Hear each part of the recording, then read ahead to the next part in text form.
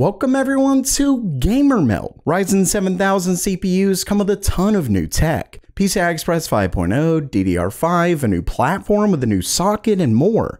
But there's one thing that's completely different from past Ryzen CPUs. They actually come with an integrated GPU. Now, before you say it, AMD has sold mobile Ryzen with integrated GPUs as well as Ryzen APUs, but they've made it a point to distinguish their APUs from CPUs by including an iGPU. With Ryzen 7000, those lines have been blurred. Now, while at the reveal event, AMD wouldn't state whether they would offer future parts without integrated GPUs or not. Think Intel's F series. So for now, all Ryzen 7000 parts have an integrated GPU. The difference is that these only come with 2 CUs for a total of 128 stream processors. For comparison, mobile Ryzen 6000 gets up to 12. Still, Ryzen 7000 does offer support for AV1 decode, H.264, and H.265 decode and encode. It also supports HDMI 2.1, DisplayPort 2.0, and Type-C with DisplayPort Alt mode. One thing you'll notice is that AMD didn't bother to name the iGPU like Intel does. They simply have it as Radeon graphics. Regardless, these are still RDNA 2, and they come with up to 2200 MHz boost clocks.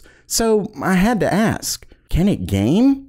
To answer that, I ran quite a few benchmarks, and you may be surprised. For starters, when it comes to synthetic benchmarks, you can see that these definitely aren't the next flagship GPU, and that's why you won't be gaming at 4K, 1440p, even 1080p, other than games like Counter-Strike or League of Legends. In fact, those games at 1080p do fairly well, getting over 60 FPS. With that said, most games are only going to be playable at 720p.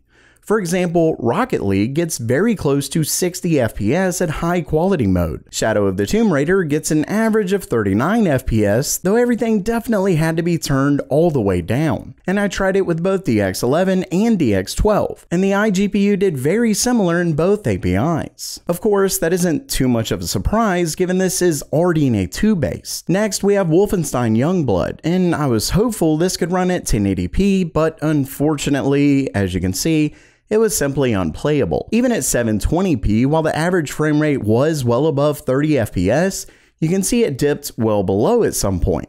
So it really just depends on how sensitive you are to drop frames. And of course, we're still talking 30 FPS, so it's already really low. Also, you may notice that Wolfenstein isn't exactly demanding, yet it couldn't handle it. That means you're mostly relegated to esports games and older titles. Fortnite had decent performance, though there was some big frame dips from time to time, possibly just a driver issue. Keep in mind that I was using drivers that AMD provided for the review. There's already a new driver out, I believe, but I highly doubt it will make much of a difference. This is about what I would expect at these settings. When it comes to games other than esports titles or less demanding older games, you won't have a good time. One issue not related that you'll likely have is trying to game while on a high-res monitor. Of course, you can always lower the resolution, but just getting to it can be annoying because quite a few games even lag really bad in the menus. And when you have, say, a 4K monitor, a lot of games will default to 4K. Sure, you can lower the settings on your monitor, but then what's the point of having a 4K monitor? So ultimately, there are some major hindrances to gaming on AMD's new CPUs without a discrete card. There are some workarounds like setting preferred launch settings in Steam, etc., but you'll obviously have to go in and do that. I also ran into quite a few driver crashes, a couple times when gaming, and even once when I was simply watching a YouTube video. So there's clearly some bugs to be worked out, but like I said, it's not too bad. At the end of the day, AMD's new iGPU can game, but mostly just esports and older titles. Anything too demanding and it just can't handle it. That makes this good for those who are piecing out their build. You can play a little while waiting to get your GPU. Or for those who play older games or only esports titles and you aren't all that competitive in it. Regardless, let me know what you think down in the comments below. And if you liked the video, please give it a thumbs up. And as always, have a great day.